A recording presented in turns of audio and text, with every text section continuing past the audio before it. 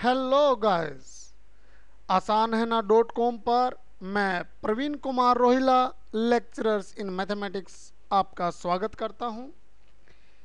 आसान है ना .com पर हम वैदिक मैथमेटिक्स से रिलेटेड आपके लिए एक नई सीरीज शुरू करने जा रहे हैं, जिसके अंतर्गत हम आपको किस तरह से मैथमेटिक्स को इंटरेस्टिंग बनाया जाता है, इस तरह की हम कैलकुलेशन को सीखेंगे। वैदिक मैथमेटिक्स हमारा न केवल समय बचाता है, बल्कि हमारे लिए कैलकुलेशन को भी बड़ी ही सटीक रोचक ढंग से हमारे सामने प्रस्तुत करता है। मैं आशा करता हूं कि इस तरह की कैलकुलेशन को अपने आप जीवन में बहुत ही यूजफुल पाएंगे। आज जो हम कैलकुलेशन करने जा रहे हैं वो कैलकुलेशन हमारी है multiply up to 20/20 numbers. It's means हम ऐसी कैलकुलेशन करने जा रहे हैं जो 2 डिजिट की कैलकुलेशन है।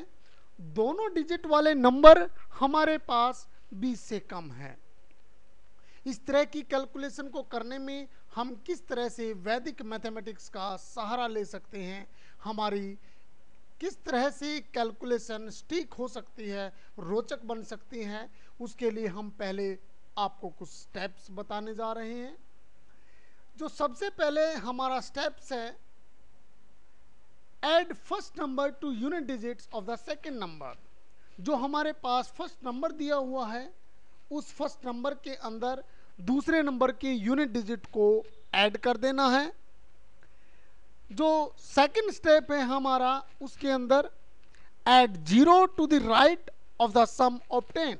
जो हमने फर्स्ट स्टेप पे आपको एक जो सम मिला था, उस सम के ठीक राइट में आपको 0 को ऐड कर देना है। थर्ड स्टेप के अंतर्गत multiply unit digits of both the number. जो इन नंबरों की मल्टीप्लिकेशन हम करने जा रहे हैं, उन दोनों नंबर की मल्टीप्लिकेशन यूनिट डिजिट्स की हमें कर देनी है। और फोर्थ स्टेप में जो आपको सेकंड स्टेप और थर्ड स्टेप में जो दोनों नंबर पाए हैं, उन दोनों नंबरों को ऐड कर देना है। इस तरह से हम अपनी कैलकुलेशन को पूरा कर सकते हैं। इन स्टेप्स को मैं एक एग्जाम्पल के द्वारा आपके सामने लेकर आ रहा हूं।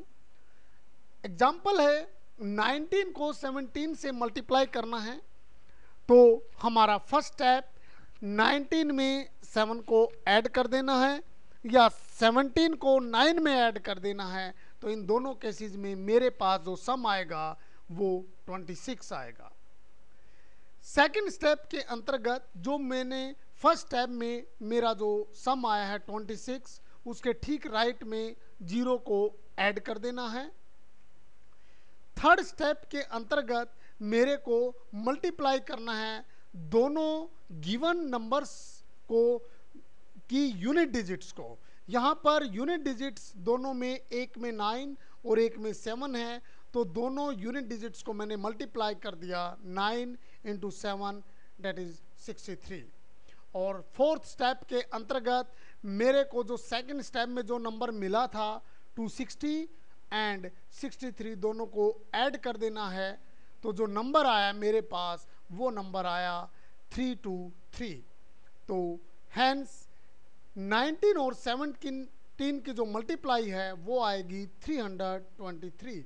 इस तरह की कैलकुलेशन को आप बड़े ही आसान तरीके से करके देख सकते हैं, और आप पाएंगे कि इस तरह की कैलकुलेशन हर एग्जाम्पल के लिए बड़ी ही सटीक रूप से पूरी होती है।